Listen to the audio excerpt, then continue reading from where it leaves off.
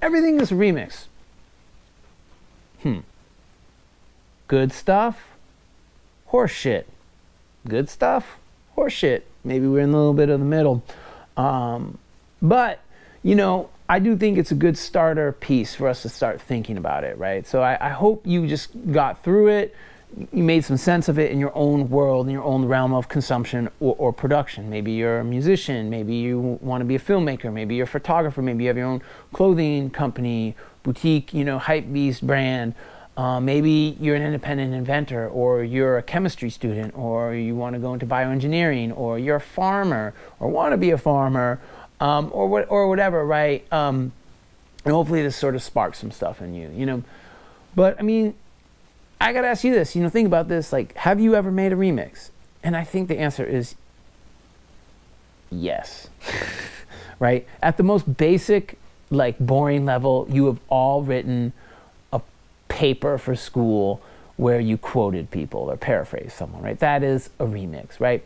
But you've also seen things, and you've watched enough movies and listened to enough music that when you go to make your own movies music, or you go to take a photograph or whatever, you've been inspired and you copy directly, meaning like, oh, I'm gonna, you know, make something that sounds like this, or make something that looks like this, or I'm gonna just actually take that piece of content and flip it up into my own realm.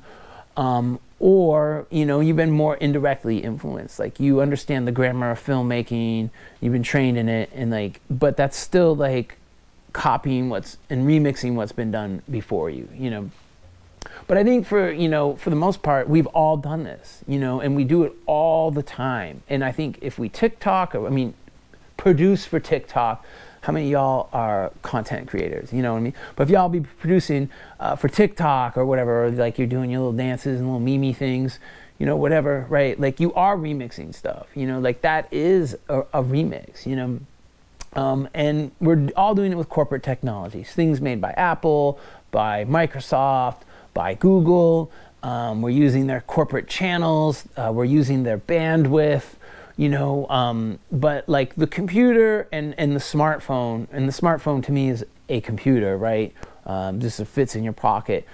You know, these technologies have allowed us to do so much remixing, creation, and as well, you know, infringing, you know, and they're very powerful, and it's given us power back, you know, as many ways as consumers, but in some ways it's also like stripped us of power. It's this very like betwixt and between sort of you know, paradox that we live in. But, you know, I don't know. What do you think about his thesis? You know, we start with copying, we transform, and then we combine everything.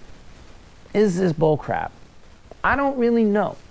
You know, this would be a place where I would ask you, how many of y'all are creators?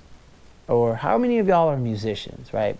It's very simple, right? When you start to play an instrument, you know, my mom made me play the trumpet. I want to play drums, man. My whole life, my mom made me play the damn trumpet. I got a drum set now because I'm grown, but she made me play the trumpet. I was pissed. Anyways, you know, you start playing the trumpet. I don't come out, you know, like Miles Davis and just blow my horn. You know what I mean? Like, I start out doing, you know, Twinkle Twinkle Little Star and Mary Had a Little Lamb, and you know, the basics, right? I learn how to play songs, you know, that have been written before. So I am copying, right? And then I get a little more, you know, adept at music creation. And then I start to like take those Mary Had a Little Lamb, and I start to tweak the melody. I start to rearrange it. I start to put it into my own meaning, right?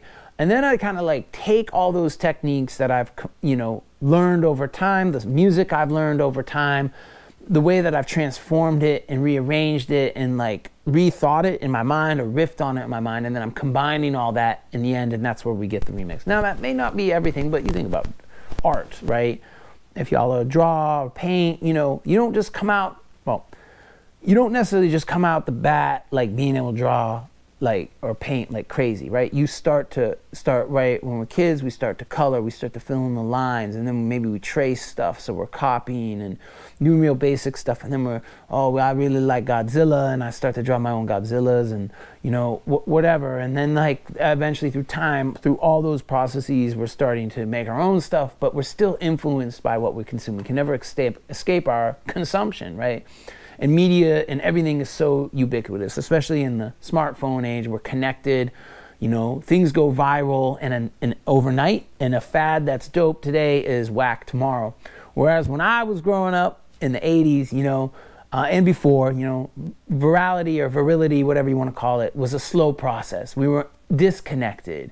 You know, things could happen in New York City, like hip hop music, right? Hip hop music and culture started in the 70s in New York City, and it didn't leave the city for like prominently for like 7 years. You know what I'm saying? Like, that's New York City. Like, no one noticed what was going on. That's how slow pace was and slow connectivity was, right? And obviously we're globally connected, so you know, so many things happen so fast, and they spread so fast, and the memes spread fast. But you know, Kirby talks about this, you know, like, for the longest time everything we made was the property of the public, right? Like, before capitalism, we just made shit because, yeah, we needed fire, yo. We needed a hammer, or we needed a spear.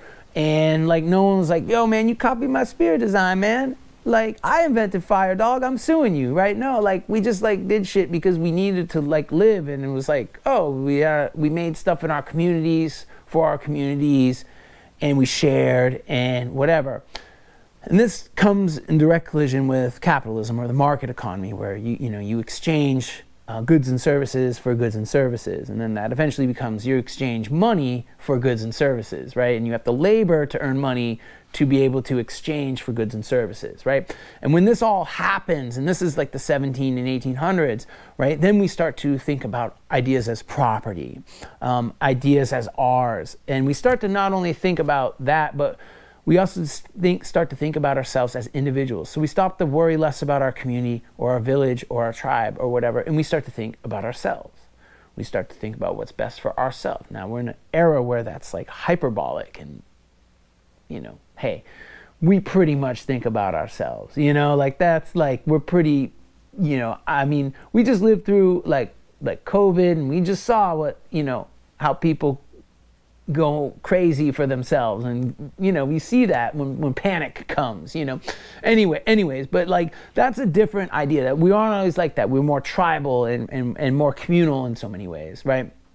And this is like a huge thing, because we did not think about ideas and inventions as property. They were community owned, help the community, etc. And then, you know, capitalism perverts it. It really does. It just perverted innovation and creation in so many ways. But you know, I love the whole thing he does on memes. I really do. I think it's really important, because it really gets back to what our homeboy Thomas Jefferson said about me having a candle as an idea, as a metaphor for an idea, and me giving you light and fire from my candle does not weaken my light. You know what I'm saying? In fact, it's now more lit in the room. We now have more light. We have more heat, because you have fire, and you have fire, and you have fire, and you have fire, and you have fire, and we all have light.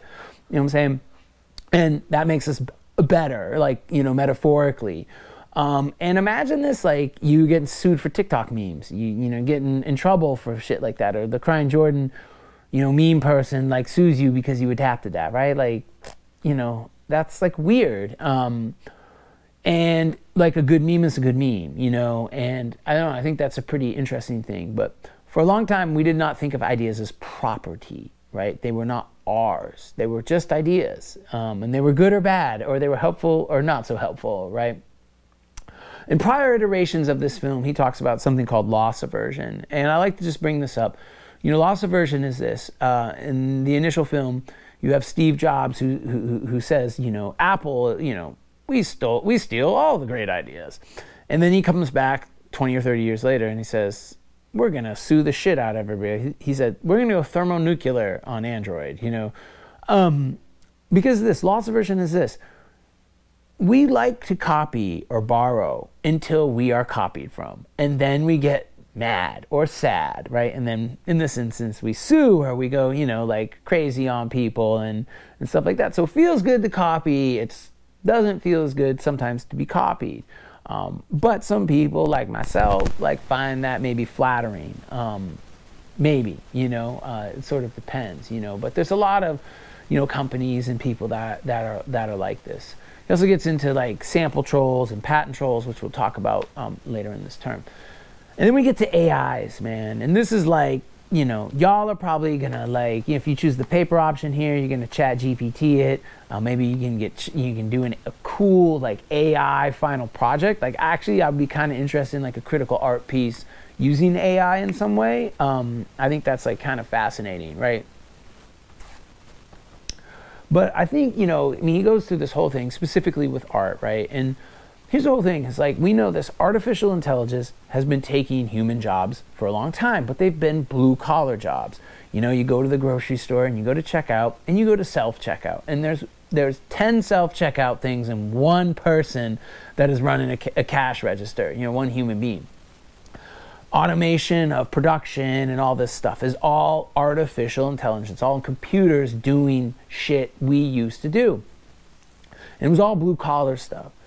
And that seems fine. But then when the white collar jobs start to go, the idea jobs, the creation jobs, oh no, I'm a screenwriter, and someone can just go in the chat GPT and come up with a general idea and it writes a fucking screenplay.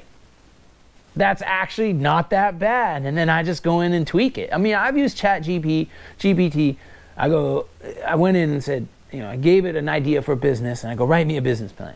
Now, it wasn't how exactly I want, but it wrote a pretty goddamn good business plan. I went through and tweaked it and made it how I wanted it. I'm like, man, I didn't have to spend hours trying to figure out how to really write a good business plan. It just gave me like a blueprint, right? Whatever. You know what I mean? But like, here's the thing is people are now mad because it's not just like assembly lines, and it's not just factories, and it's not just these like, you know, blue collar type jobs. It's like, oh, like the middle class is now shit. They took our dooms, you know, like, ah, shit, man. Anyways, I think AI image and AI art is interesting, and he talks about this, you know, it's like the AIs that collect basically and study images that we create. And guess what, dumbasses? We put our art on the internet. You know, listen, and I get why we all want to share our art, but like, we also put it out there in this mass database that can be absorbed by other people, in this case, AIs, you know? But I think like the process that he talks about, that's problematic when it comes to copyright. Now we know like no one can copyright AI art yet, but like judges have been pretty firm on like, a computer made that, not a person. You can't ask a computer to make something for you and then you claim copyright on it, you know? That may change at some point, but like this whole idea of like copying images and diffusing them and making models is where we start to run into issues of copyright protection. Now he suggests like maybe they should do this with public domain images, maybe fair use applies here, etc. But like, you know, this is like the point of like, maybe that's where there's a legal issue, but that has not really been settled yet. And it's like, it's studying and copying things, but like, it's not, and it's borrowing your style or studying your style and combining styles and stuff like that. But like, do you really own that stuff? You know, and that becomes like the weird thing is like, you know, how do you own art? You know, how do you own great ideas and innovations and etc. Right? And so I don't think that's the important thing is like artificial AI made art are more like ideas than they are like expressions of ideas, which is what we'll talk about when we talk about copyright later in the class, right? Computers are not creative, but they create. I think that's an interesting quote from that, right? But they're syntheses of human beings. I think that's the fascinating, like they synthesize and put together all of the creativity of humans into these like interesting ways that maybe we would never think about. And I think it could be a very interesting tool, or we could get like terminated.